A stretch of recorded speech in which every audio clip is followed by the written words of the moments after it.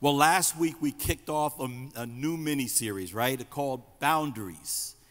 And I was so encouraged by the response that I received from you all, talking about how the Spirit of God is beginning to bring clarity and encouragement and emotional and mental healing for your journey ahead. Amen? So if you are just joining us, we began to unpack practical, real ways rooted in Scripture on how to create and maintain healthy boundaries. How many of you know God wants you to have healthy boundaries? We understand that boundaries are a good thing, not a bad thing. I'll go even deeper. Boundaries are a God thing. Amen? And so we're doing that. The reality is that it's impossible to maintain a healthy mind, spirit, and soul, or a healthy you without having effective boundaries. And we have come to understand that the boundaries aren't a bad thing, but these are things there to protect us and help us and to keep us safe. Amen? And healthy. So I'm going to do a quick recap for those of you who are just joining us, because we began to learn what boundaries are. And in our physical world, we see them. They're all around us. And even though they look differently, they give us the same message. The boundaries can come in forms of fences, manicured lawns, signs that help us to understand you can go here, but you can't go there. They help us to identify and clarify the boundaries. This is my property, and this is not. Come on, are you with me? This is what I control, and that's out of my control. Come on. This is what I'm responsible for. Are you with me? And I'm not responsible for that. Come on. So we see that in the natural world, and in the natural world, it's much easier to understand because we see it clearly, right? This is important to know because life can be confusing if you were living without boundaries and you didn't know what you were required to take care of. But because in the physical world, it is like that, it's very easy to see, and we understand that. But herein lies the question, because when it's dealing with relationships with others, these same boundaries aren't as easy to be detected. Come on. And the problem then is that in our relationships, we're living out of bounds. And that can be very hard to deal with, and it becomes a burden that you can sometimes find yourself taking care of this and taking care of that. Come on. And I think that that's where our mental torment, struggle, hurt, pain, and we're just unhealthy in many of our lives because we are living out of bounds. And so God wants us to get back into that place where we're living within the right boundaries. But then the question comes up, what am I responsible for? So last week we brought the Proverbs 4:23, which I believe that specific verse answers that question for us. It says, above all else, guard your heart. Come on, say it with me, guard my heart. For out of it flows everything you do. Come on, say everything. See, I'm wanting you to repeat it. That's just a fancy way for pastors to keep you awake. It's a little trick to keep you talking, because then I know that you're awake, you're with me. But Proverbs 4:23 says it, above all else, guard your heart. Listen, it's important to understand that what you are responsible is for your heart. That is your main responsibility that God has given you. That is your starting boundary. Come on. It's your heart that you and I are required to take care of. Because as we take care of our heart, every other relationship will depend upon how we take care of our own heart. You see that? In other words, I have to identify what my lane is.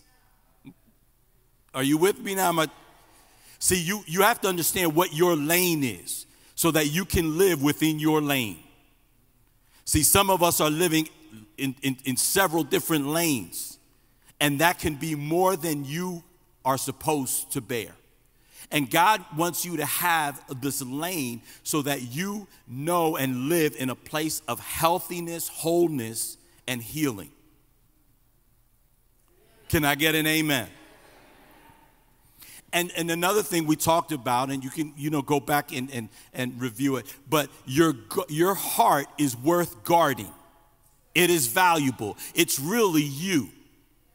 Because at the center of it's your mind, your will, your emotions. It's everything to do with you. And God is saying you are important. This side. Let me try this side. You are important. And above all else, God is saying guard you. That's your responsibility. Amen? So today we're going to go deeper because the Holy Spirit wants us to be healed and whole and walk in a place of wholeness and health. Amen. Sound mind, a clean heart. Amen. Because then it'll ooze out into all of our relationships. I'll treat you better when I take care of me. Come on.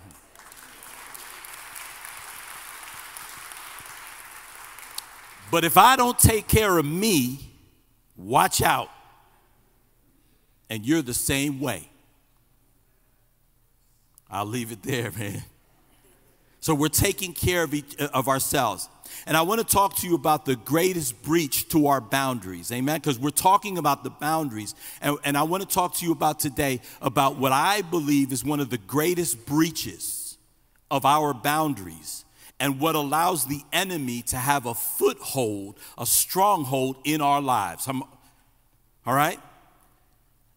This is very important that you get this because the tool of the enemy, he's very strategic about how he, on the outside, gets into our border. And are you ready for it? I'm going to tell you the number one tool that I believe that he uses to get into our space. And it has to do with unforgiveness. Are you with me? Jesus was teaching them how to pray in Matthew 6:19, and we're going to talk about this because it's all throughout the Bible, but I just want you, even in the Lord's Prayer, he was teaching his disciples how to pray. In Matthew 6:9, he says, pray like this, our Father in heaven, may your name be kept holy. May your kingdom come soon. May your will be done on earth as it is in heaven. Give us today the food we need and forgive us our sins as we have forgiven those who sin against us. And don't let us yield to temptation, but rescue us from the evil one. And Jesus further said this, if you forgive those who sin against you, your heavenly Father will forgive you. But if you refuse to forgive others, your Father will not forgive your sins. Wow, this is very deep. We got to unpack this though. But what this is showing is that too many of us are living boundaryless lives because you're burdened with unforgiveness. Amen?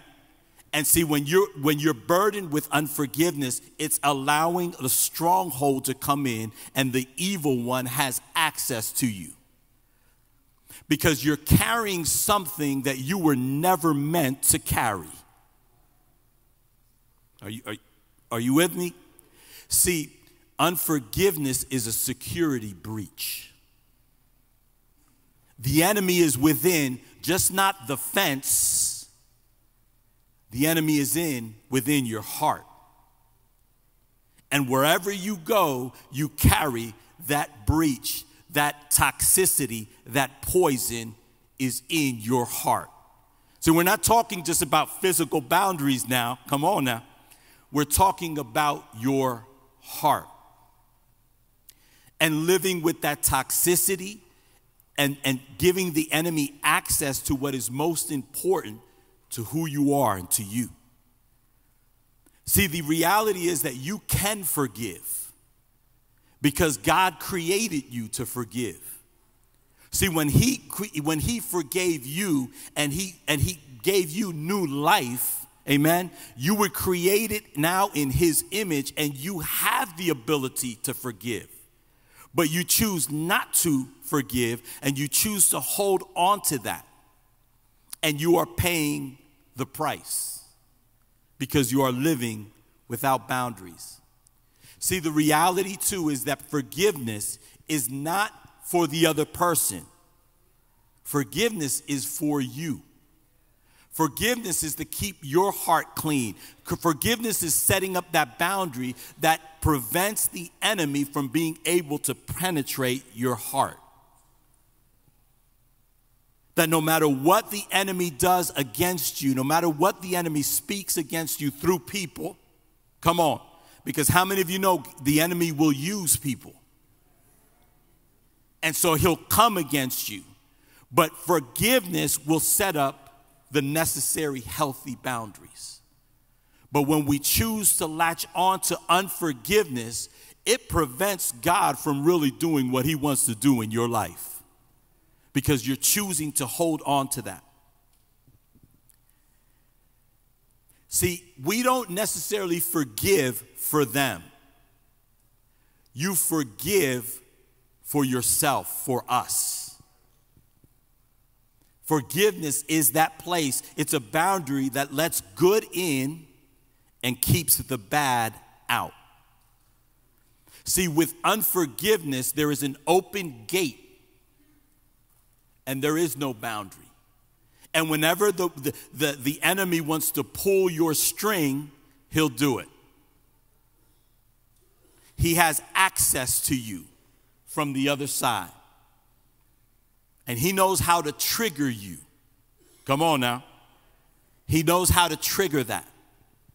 From whatever it is that you're holding on to, that toxicity from the past, he knows how to trigger you and you'll lash out at other people as a result of unforgiveness. He knows how to push your buttons.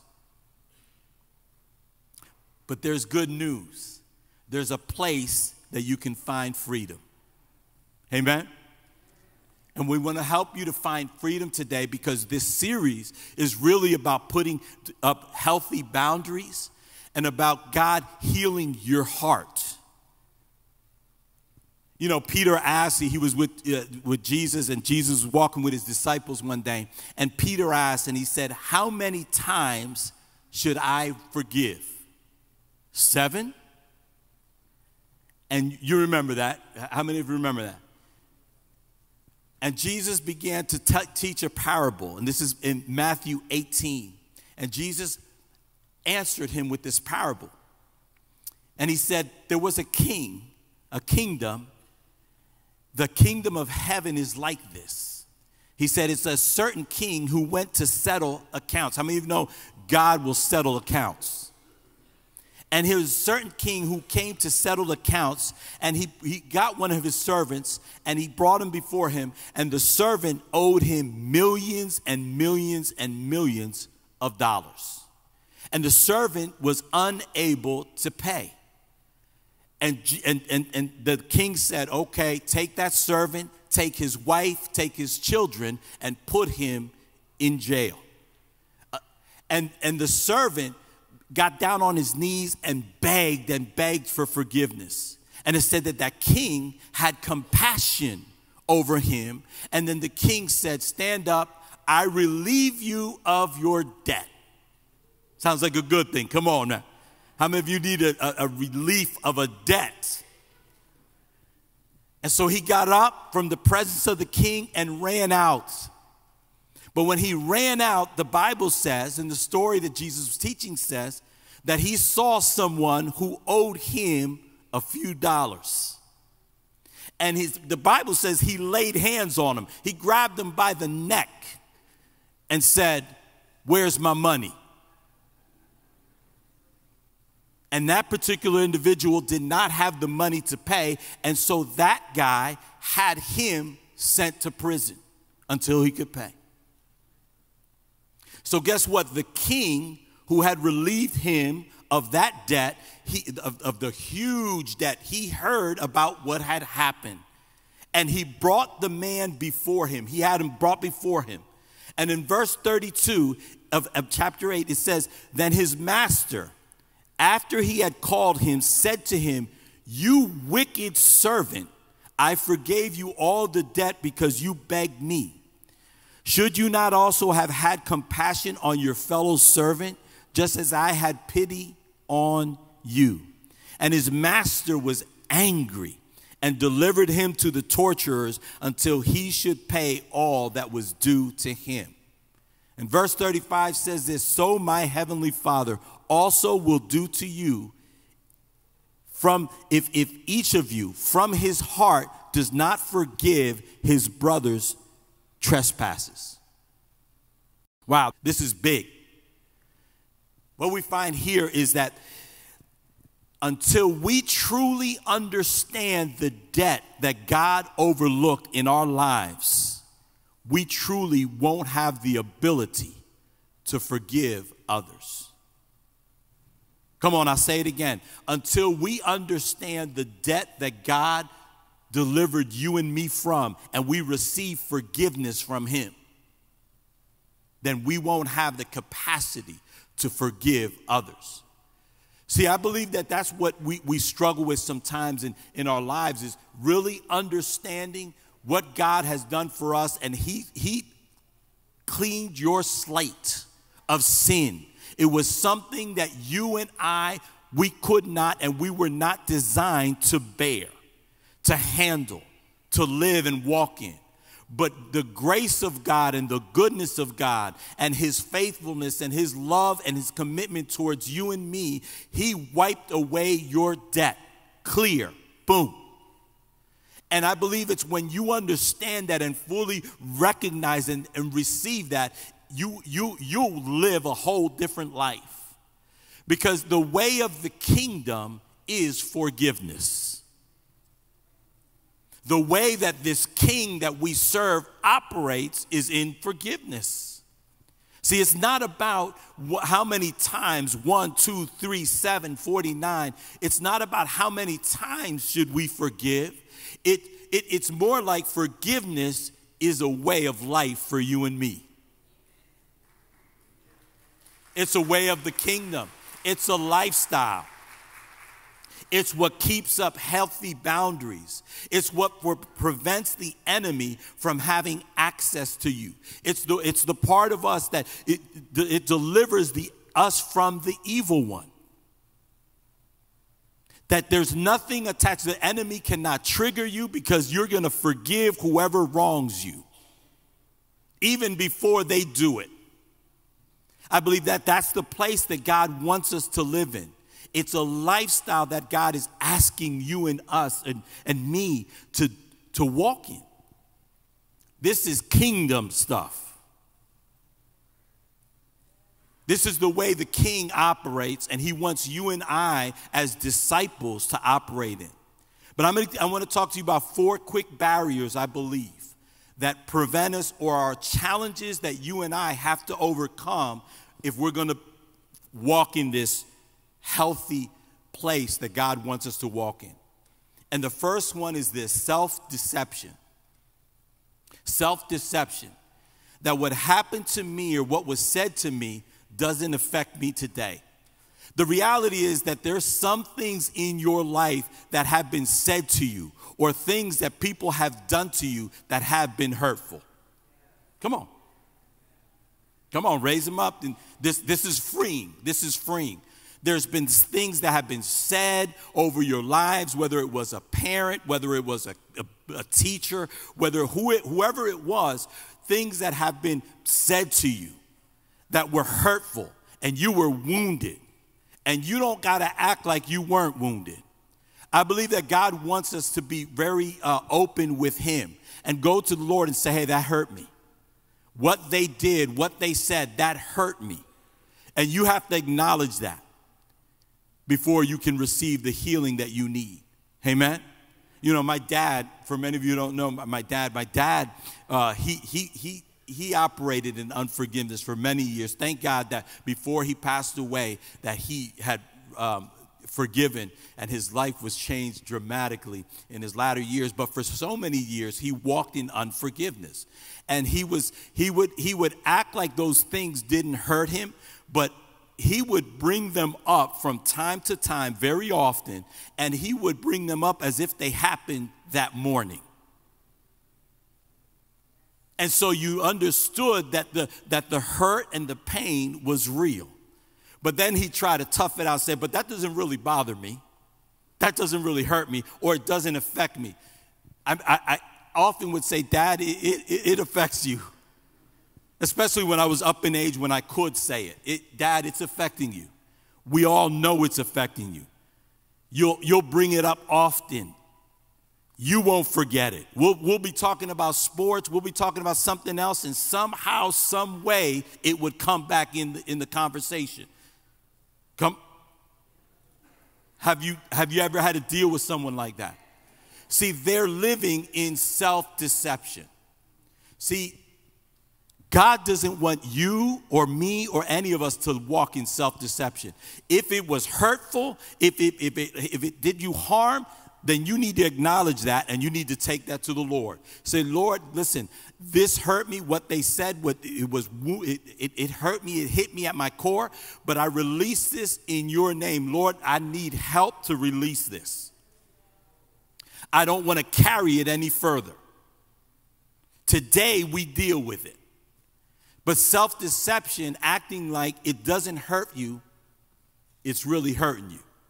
And not only is it hurting you, but it's hurting all the other relationships that you're going to have, because it will come up. The second barrier that you and I have to overcome to walk in a place of forgiveness is the self-defense. Self-defense. I'm going to get back at them. Come on. Revenge.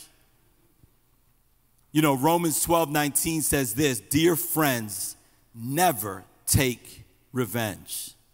Leave that pay to the righteous anger of God. For the scriptures say, I will pay them back, says the Lord. Revenge is not something that God wants you to take back. But oftentimes we're having a revengeful mindset. That we're listen, they hurt me, so I'm looking for a way to get back at them. And oftentimes you're not only trying to get back at them, but you're trying to get back at anyone that even looks like them. And if you even think that somebody sounds like them, then you're so defensive, and we all know it. Self-defense. You're going to have to be able to get to that place where, look, part of forgiveness is laying that down. I am not looking to get revenge. I don't need to fix that. I put that in God's hands. See, God knows how to take care of business. And he knows how to do it in a right way. Because ultimately, just like God cares about you, he also cares about them. Because, you know, if we took care of revenge, it could look really bad. Tell the truth. But God knows how to take care of them too. Listen, the third thing is this self-image. Self-image is another challenge. It's an obstacle. It's that barrier that you will have to deal with to walk in forgiveness. I will never admit that I'm wrong, because I did what I did because they hurt me. I will never. Does that sound prideful? There's a sense of pride there. Listen, they wronged you. They did you wrong. But now you're responding in a way that, listen, it's not Christ-like. But you're not going to, listen, you're proud, and you're not going to change your ways because they wronged me. And I kind of have a right to be like this. I have the right. That's pride. And the reality is that we are at our strongest when we admit the obvious to God and others. We are in our greatest position of strength when you can say, I cancel your debt. See, God wants you to operate from a place of strength and not a place of pride. And the truth is that wherever you're weak, God is strong, so he'll help you to operate in that place of forgiveness. See, church, ultimately, God is wanting to release you of that weight, that burden that you're carrying, that toxicity that you're carrying in unforgiveness. And fourth is self-protection. Because you walk around feeling like you need to protect yourself. I don't want to deal with it. I'm tired. I don't even want to go back there. I just want to leave that in the past, and I just want to move on from that. But the reality is you can't move on in a healthy place, in a healthy way, unless you deal with it. It won't happen. You have to deal with it because the enemy has breached your heart, and wherever you go, you're operating with him on your back. And you got to deal with it. Is it uncomfortable? Yes. But it has to be dealt with. In order for you to receive the healing that would allow you to go on in your journey in a powerful way, in a Christ-like way, you're going to have to deal with it. Have those conversations. It's this place that you're going to have to learn to trust God. Amen. See, I believe, and the team can come because we're going to get back into worship, but listen, I believe that God wants us to begin to set up those boundaries, those borders of protecting our heart, getting the bad stuff out, and allowing the good to come in, because there's so much God wants to do in your life and my life, and so that we could move forward. But until we hold on to that poison of unforgiveness, we will never truly be who God has called us to be. You know, I love Jesus. He was a great example. Even on the cross, on the cross, he said, "Forgive them, Father, for they know not what they do." See, I believe that the life that God has called us to walk in is even as they're cursing us out, even as they're lying on us, even as they're doing these things, that we walk in, Father, forgive them, because I'm not going to allow the enemy to have access into my heart. Does that mean what they did was right? Absolutely not. Forgiveness is for you. Forgiveness is for you. God will deal with them, but forgiveness will keep you safe. Forgiveness will keep you healthy. Forgiveness will keep you untethered from the diabolical control of the enemy. That you can keep going. See, I believe, what does it look like? Listen, some of us have to make some phone calls after today.